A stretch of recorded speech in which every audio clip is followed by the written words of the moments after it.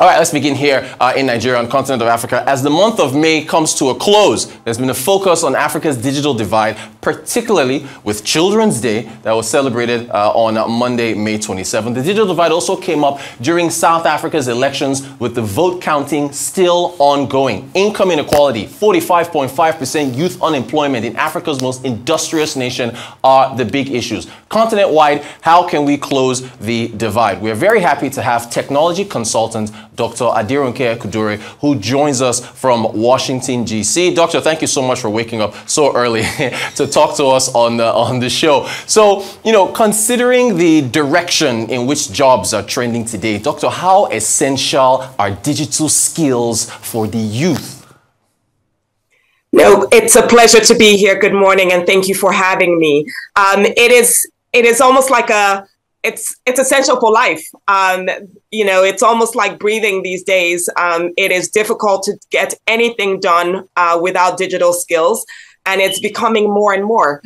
So we really need to wake up from a Nigerian perspective. So it's an essential skill. Now, there's some focus areas, right, when it comes to plugging the digital divide. Now, when we talk about digital skills, are we just talking about the ability to operate a computer or a smartphone? How deep does it get?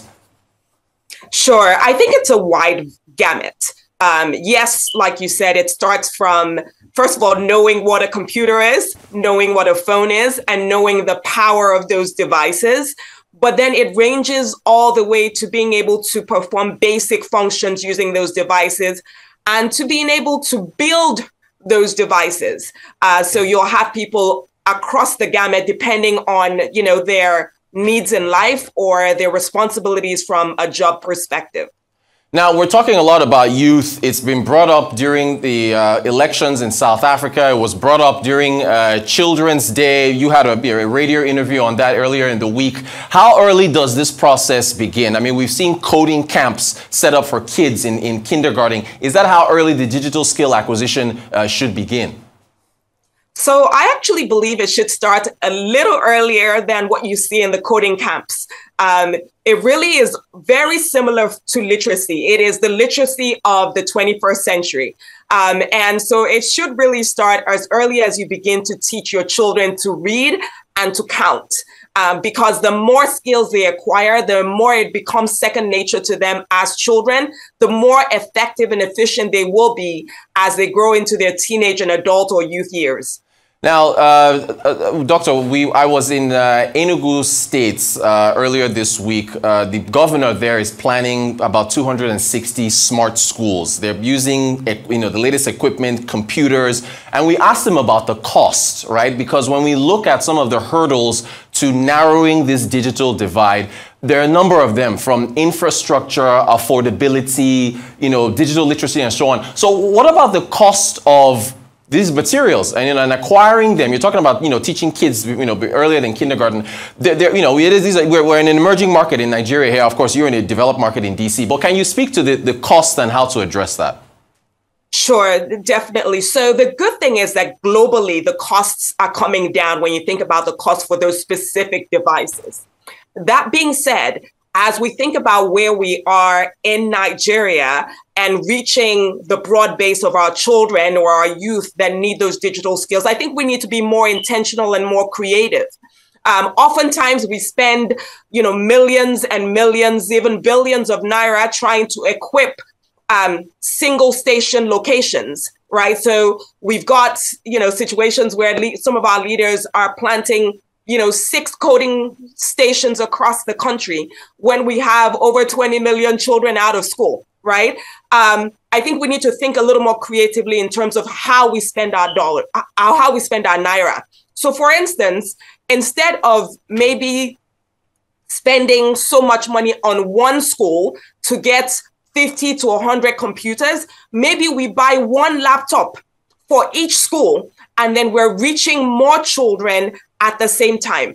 They may not all get to sit at the computer at the same time, but they all would have the access to understanding what it is, how it functions, touching the keyboard. So we can really, if we are thinking a little more strategic, we can really spend expand our resources or stretch our resources a little more. Another thing to think about is, do you always buy new computers versus old computers? Do you buy phones versus computers, or desktops versus laptops?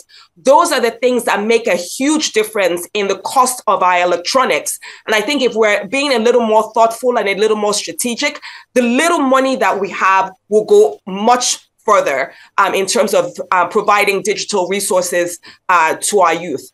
There's also the concept of, equipping our states and local libraries. If we equip those spaces, then more people can come and use them temporarily, as opposed to trying to give one device to one child. Well said. Now, I'm glad you've laid all of that out. Now, if those strategies, I guess, are not followed to the T, do you see, in fact, even with the strategies you put forward, one of our headlines today is that Apple is planning to overhaul Siri with new AI initiatives. Apple is working with OpenAI. They're going to reveal those at the Worldwide Developers Conference in June. I'm particularly excited for the iPhone 16, but that's a really expensive phone, Doctor. So do you see a digital divide widening between those that can afford an iPhone 16 or those, a new MacBook or these other electronic devices that have these new tools versus those that cannot? I actually don't. And the reason why is a couple things. You will always have new devices, and you will always have the most expensive devices out there. The more technology comes out, the more opportunities come, even on the high end, from a high end perspective. But the way to look at it is this: the more technology we have in the market, the lower the cost of production, which is why, if you look at it from a global perspective, we have, I believe it's for children between the ages of 15 and 24, we have about 70% of them that have digital skills, right? It's a little different in Nigeria. It's very different in Nigeria. But from a global perspective, because of the cost of technology coming down, at least at the mid-level, more people have access to it. But the problem we face in Nigeria is obviously being able to provide access to more people at the lower echelon. And for those people at the lower echelon, it's also all not bad news, because the more people like you and I are buying the high-end iPhones, the more we can take our old devices and pass it on to those that may not be able to afford more. We need to think about recycling and how we get those devices that are no longer trendy to those who would really appreciate them, instead of trashing them. That's a very good point. And in fact, there are programs to swap those devices, the older models for the new ones and so on. Kindergarten kids will need tutors, for guidance. But what do you make of self-help tutorials online on YouTube for older kids? Do you think those have a role to play? They have an important role to play, and they are making waves today. Anyone that has never touched a technology device might need the basics. Here's how to turn it on. Here's, don't pour water on it. Here's how to turn it off. Here's how to use your mouse. Everybody that hasn't touched it would need those basics. But once you have those basics and you understand the power of the internet, that's where you should spend your time. There's absolutely nothing that you cannot learn on the internet. I'll give you a good example. We have children's libraries. My foundation has children's libraries, about 100 of them across the country. We decided that we were going to teach them how to play chess. Our teachers don't know how to play chess. But what we did is we equipped them with phones that can access YouTube, and the children are learning how to play chess. They don't need an instructor. All they need is access to the internet, and they're learning these skills and they're doing well. And this is just one use case, one example. As long as our children and our youth are able to get access to computers or phones and the internet, the world is their horizon. There's so much they can learn, and we're excited about what's ahead for them with that. Now, thanks for mentioning that. So, okay, great stuff you're doing with your foundation and teaching the kids. As they get older, are the jobs for individuals with digital skills here in Africa or in Nigeria or overseas, and is the advantage of digital skills being able to work remotely in your view? Sure. So that is one of the advantages of having digital skills. And it's a huge advantage because it allows a lot of work-life balance for many people. But in terms of where the jobs are everywhere. They're both local and they're international. The good thing for us is that it opens doors for us to begin to work across global lines. So you no longer have to have a visa to the United States or the UK to be able to be employed there and make money there. So that's one of the advantages there. That being said, there's also tons of opportunity locally in Nigeria, whether it is working for many of our large banks, our large corporations, our governments. There's still a lot to do there from a digital perspective, and the jobs do exist. Maybe not as much as the people that we have looking for the jobs, but the jobs do exist. That being said, we can also begin to look at things like opening more businesses. We need more entrepreneurs in the technology space, whether it's opening cyber cafes in remote areas, whether it's teaching people how to use computers.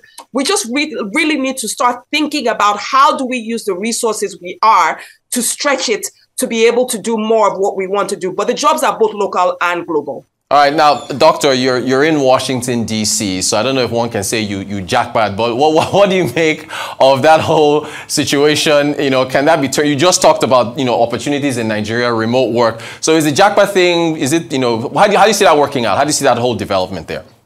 Sure. So I think it's two-sided. I think there are advantages to it. So for instance, you call me out on that. For me, it was educational. And I really didn't have a choice. My parents said, you know, this is where you should go to school. And I went like any normal Nigerian child. But what it did for me is it provided me an exposure and an education that I can now bring back to Nigeria to make things better for my brothers and sisters who are not as privileged as I was. And so it is a good thing to get the exposure, but I think we need to start thinking about how we bring our resources, our people back, bring the diaspora back to make huge impacts in areas where we have gaps locally. Dr. Aderonke Kujore, technology consultant, waking up so early to talk to us all the way from Washington, D.C. It's been a pleasure discussing technology with you and narrowing the digital divide and youth employability based on digital skills. Thank you so much for your insights. Really appreciate it.